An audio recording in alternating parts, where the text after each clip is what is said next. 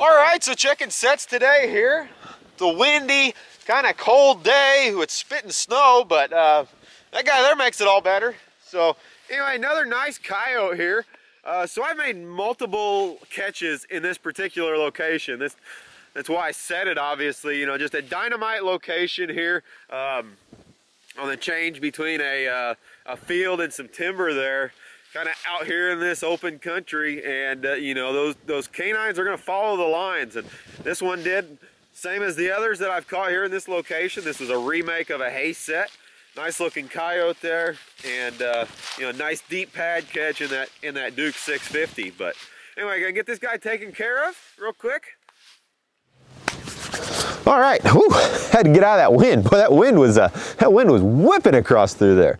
So anyway, I got coyote taken care of. Now, I wanted to take a minute here and speak on a couple of things. You know, so way back whenever I started this channel, my primary focus was to educate the trapping audience, you know, educate them about good methods, fur handling. You know, my focus was towards the trapping audience. And you know, over the years, as the audience have grown and I've seen the impact, you know, I have kind of changed my tune a little bit to where I am now trying to focus more on educating the non-trapping community. And I say that, you know, educating because, you know, and I'll call these people, you know, uneducated, and I don't mean that so much in a derogatory way. You know, I'm not an astronaut, so I am technically uneducated in space travel, right? You know, no different than somebody who's never put a set in the ground is an uneducated person in this matter, you know. So anyway, I wanted to speak on this a little bit because this was the 4th coyote that I've caught out in that location. Right out of that set, I've caught 4 coyotes there. Now that's pretty dang good, especially in my area. That's a pretty dynamite location, you know, whenever you can pull 4 coyotes out of one set. That's pretty good. That's why I set it, right? You know, I'm not going to set mediocre places. I'm going to set good locations. Now, you know, one thing that just comes with canine trapping is the fact that you kind of put yourself out in the open a little bit more. You know, like whenever I coon trap, you know, normally I'm kind of out, down, away, try to, you know, kind of a little bit more low key. You know, and I try not to draw any more attention than necessary to myself anyway whenever I trap. You know, I try to keep my truck clean and, you know, just try not to draw attention. There's just no need for it.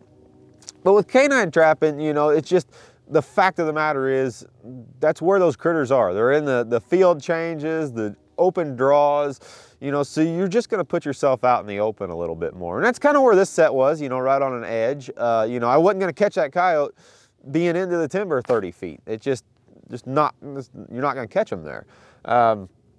So anyway, like I said, I had this set, four coyotes I've caught out of that set, just a dynamite location.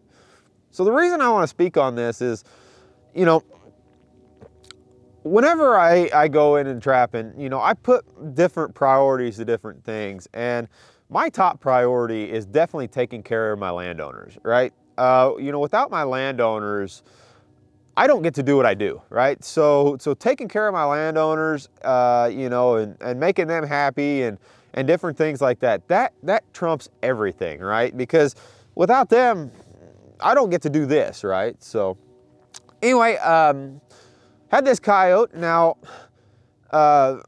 let's just call him concerned citizen number 1. So, you know, like I said, we're canine trapping, you're kind of putting yourself out in the open. Concerned citizen number 1 sees this coyote in a set, and he gets all up in arms, all balled up. Now, more than likely, concerned citizen, this is probably the first coyote this guy has ever seen, ever, you know, more than likely. But gets all balled up, all worried, which quite honestly is nothing more than a nosy neighbor. Gets all balled up and gets the landowner involved, and which landowner in turn gets me involved, you know, and stuff like this just turns into a whole kind of a quagmire deal, you know, just unneeded attention more or less. You know, all these sets are made completely legal, by the book, everything else. But you know, you start getting people involved, and like I said, I put the landowner at my top priority. You know, and So basically what I ended up having to do is, you know, just to kind of, you know, put out the fire, so to speak, I pulled the set. There's the set, you can see it. That's trap, it looks brand new, it's shiny because it's caught 4 coyotes in it.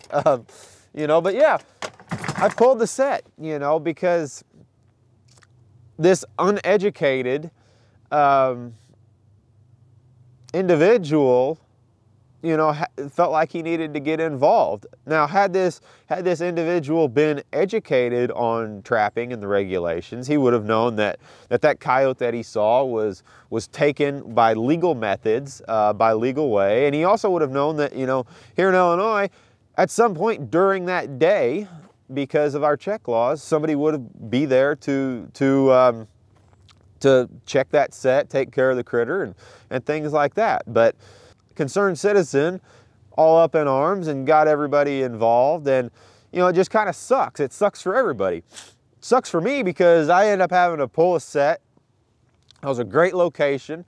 Now I know a lot of you are going to be like, oh, it was a legal set and good thing, you know, you shouldn't have pulled it. I know a lot of you guys are going to say that, but you have to remember, you know, I like I said, I put my landowners at the very top of the pyramid, and keeping them happy, preserving that relationship is worth, you know, way more than a couple of coyotes. Yes, it sucks for me. I realize that. But, you know, if I can keep that landowner happy and preserve that relationship, then, you know, I see that as a win. But, you know, like I said, more and more I try to focus my content on educating the non-trapping community because, you know, like I said, if this guy would have known the laws and regulations, I'd be able to have that set back in the ground and potentially be able to catch, you know, more coyotes. So anyway, thought I'd share that with you. You know, I think we as a trapping community so much are focused on staying away from the anti-trapping side. You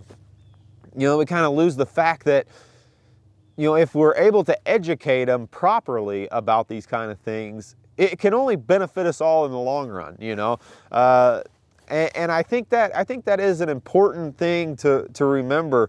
And like I said, it's something I've actually been trying to focus on more and more over the past few years because, you know, like I said, whenever more people are educated about, you know, about something, it can only benefit us all. So anyway, I thought I'd just stop and make this short little video. Like I said, this is something that I actually deal with more often than not. And you know, it sucks you got to deal with it. And you know, some will say, oh yeah, you kind of got the butt end of the deal. But you know, I still kind of look at it as a positive. You know, the positive that came out of this was the fact that I was able to preserve that good relationship with the landowner. And I was also able to educate, you know, concerned citizen, you know, a little bit more about regulations and, you know, good trapping practices and different things like that. So, you know, all in all, I consider it a win.